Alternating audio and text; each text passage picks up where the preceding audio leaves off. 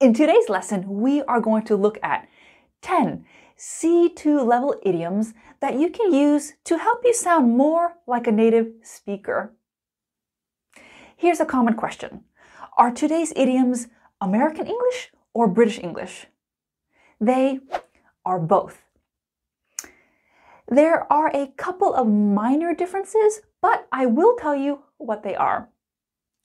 And you can use these idioms with everyone. Family, friends, and even people at work. These idioms are neutral. At the end of this lesson, I have a test for you with 10 questions. Let me know in the comments how you did on the test. Did you get 10 out of 10? Or maybe 5 out of 10? Let me know. My name's Arnell. Let's start. Are you okay, Kelly? No, I've bitten off more than I can chew. I told Bruce that I could finish all these reports by Friday. Number 1, to bite off more than you can chew. Definition: you agree to do more than you are capable of, and this causes stress. Normally, when we take a bite out of something, we chew like this. But if our bite is too big, we struggle, right? So Kelly has bitten off more than she can chew. I think our governor bit off more than he can chew with his plan to reduce crime by 90% in 6 months. I don't think that's going to happen. He's definitely bitten off more than he can chew. I suppose it's just my job, you know, it's all these people dependent on me, tens of millions of dollars at stake, you know, it's sometimes I feel like I've bitten off more than I can chew, you know. You take care of my niece, my love. Well, Kelly, maybe I can lend you a hand. Number 2, to lend someone a hand or to give someone a hand. Same thing. Definition: to help someone with a practical task. Carol is going to lend me a hand with my website this weekend. She's going to help me. Can you lend me a hand with these boxes? Can you help me? So I'm offering to lend Kelly a hand. Right. So, Kelly, let's make a list of everything that can help you. Lists are helpful. Oh God, Bruce is gonna be so angry at me. He's gonna fire me. No, I'll quit. Don't get ahead of yourself. He's not gonna fire you, and you're not gonna quit. Number 3, to get ahead of yourself. To get ahead of yourself. Definition: to become too excited, too confident, or too worried about something that hasn't even happened. And remember, too is negative.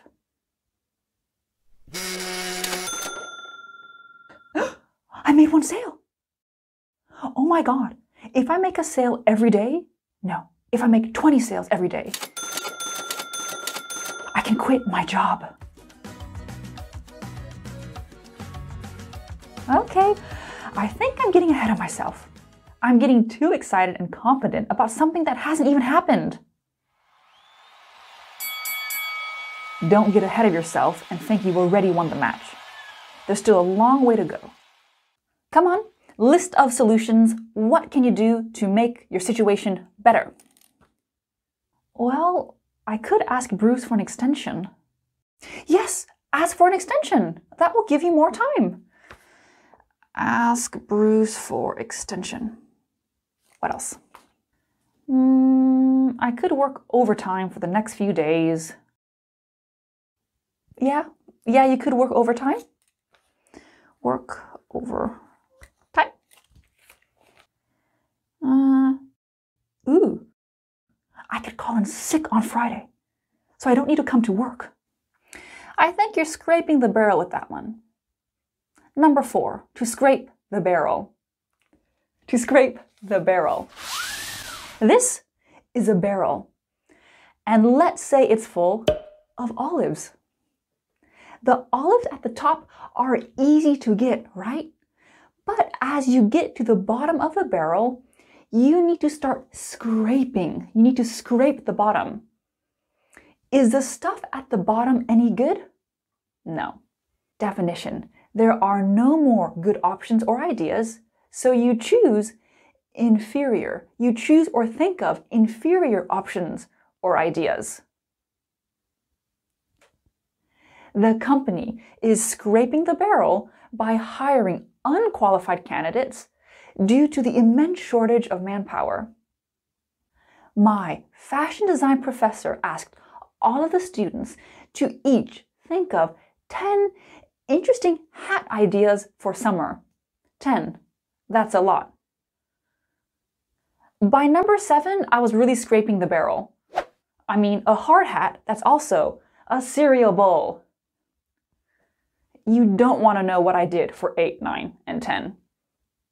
How did you ever get command of a ship? I realize in wartime they have to scrape the bottom of the barrel, but where'd they ever scrape you up? There's just one thing left for you, mister. So, I was telling Kelly that she's scraping the barrel with that last idea. Pretending to be sick is a terrible idea. I also told Kelly not to be tempted to cut corners. Number 5, to cut corners. Here we have an aerial view, and here we see a corner. Normally we drive like this. But if someone wants to save time, they do this. They are kind of cutting off the corner. Is it faster? Yes. But is it correct? No. To cut corners, definition. You do something to save time or money, but you sacrifice the quality. So yes, you save time and money, but the quality also goes down. Do you think reducing staff training from 2 weeks to 1 week is being more efficient? Or is it just cutting corners? I know Kelly has a lot to do, but I'm also at the end of my tether. Number 6, to be at the end of your tether. This is a horse, and this is its tether. Can a horse go farther than its tether? No. Definition: you are at your limit in terms of ideas, energy, resources. You can't go on, just like a horse on its tether. This idiom expresses frustration. Frustration due to exhaustion. After dealing with Bob's complaints for so long, Jake was at the end of his tether. Not a single doctor can tell me what's wrong with my back. I'm in so much pain, but nobody can see anything wrong with my back. I'm really at the end of my tether. Anyway, I have lots to do. Let me introduce you to my team, my wonderful team. Kayla, Dan, and Parker. Parker is great, but you need to take everything he says with a grain of salt. Number 7, to take something with a grain of salt or a pinch of salt. Grain is more common in American English and pinch is more common in British English, but they are the same thing. Definition: you do not believe something because you think it's exaggerated or it's just a half-truth. So when Parker tells you he was on hold all day, just take that with a grain of salt. He was probably only on hold for 5 minutes. He tends to exaggerate. The Johnny Depp versus Amber Heard trial was a famous trial in 2022. At one point, we hear this. You knew Mr. Depp had a scheduled business meeting or a money meeting that evening, right? No, I knew he said he did. I didn't know if he had one. Addicts lie all the time. So you didn't trust him? I took it with a big grain of addict salt. This idiom clearly expresses not trusting someone fully. And normally we do not add anything to this idiom. Here, addict is just an extra description. The four of us are a great team. We're currently working on a big landscaping project together. Landscaping is making a garden or a piece of land more attractive. For example, before and after. Our company's name is The Big Green. Our main competitor is Garden Bay. Garden Bay likes to cut corners. Remember idiom number 5, cut corners? Their services are a lot cheaper than ours, but they do like to use super cheap fertilizers and materials which contaminate the soil and harm the wildlife around it. If we did that, we would save so much money and we would probably get more clients. But we don't want to stoop to their level. Number 8, to stoop to someone's level. Stoop. What is stoop? Stoop. Stoop is when you bend down a little bit like this. Stoop. Stoop. So for example, if you're really tall and need to walk through a doorway, you might need to stoop to get through it. With this idiom, we mean you go down morally. Definition: you do something morally wrong because someone else is doing it. Tess and I got into an argument. Later, she started posting really nasty things about me on Facebook. I can also post nasty things about her on Facebook. But I don't want to stoop to her level. That's her level. This is my level. I don't want to stoop to her level. How old are you? Oh, I'm so sorry. Did that hurt? Hey, no, I will not stoop to your level. Well, that's it. You're a dead. Someone from Garden Bay actually contacted us and multiple other landscaping companies. They wanted to know who our clients were for research purposes. Apparently they're trying to publish an article on customer demographics. I don't believe them. I think they're trying to steal our clients. But do I have proof of this? No, I don't have proof. Number 9, I decided to give them the benefit of the doubt. To give someone the benefit of the doubt. You decide to believe someone because 1, there is no proof they are lying. 2, maybe they're telling the truth. And 3, you want to be a trusting person. So I gave Garden Bay the benefit of the doubt and told them about one client. Maybe they really are trying to do some research, and that research might actually help us.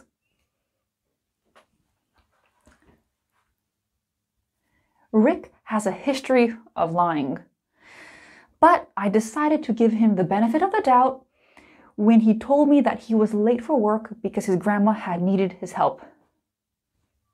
I mean, maybe his grandma really needed help. You should always help your grandma. Back to my team. We work really well together. When we get a new client, we put all the client's ideas and our ideas into a hat. Yes, a literal hat. Hear me out. There's a method to this madness. We pull out several ideas and that's what we start with. Number 10. There's a method to this madness.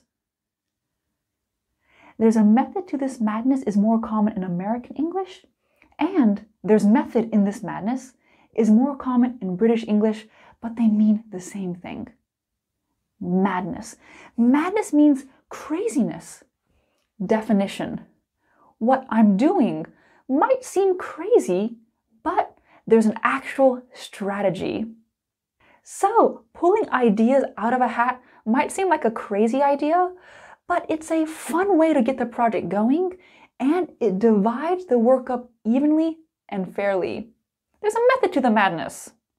My brother is so unorganized, yet he runs a successful accounting firm. Obviously, there's a method to his madness. Ooh!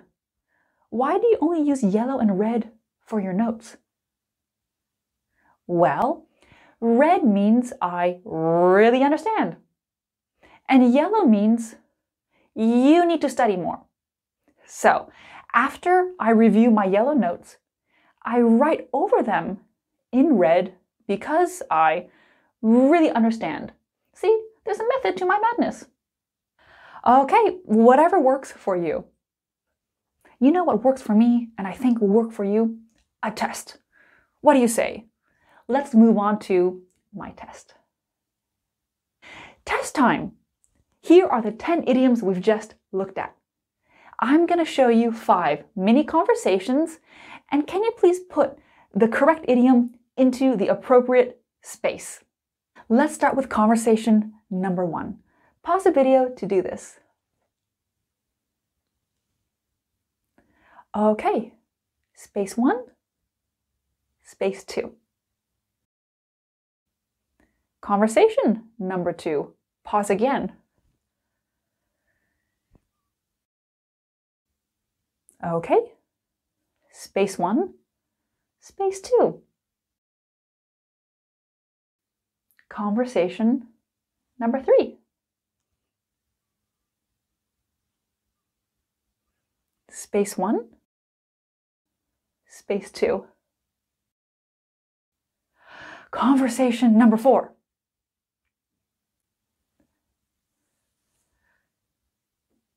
Space 1, space 2. Last one, number 5.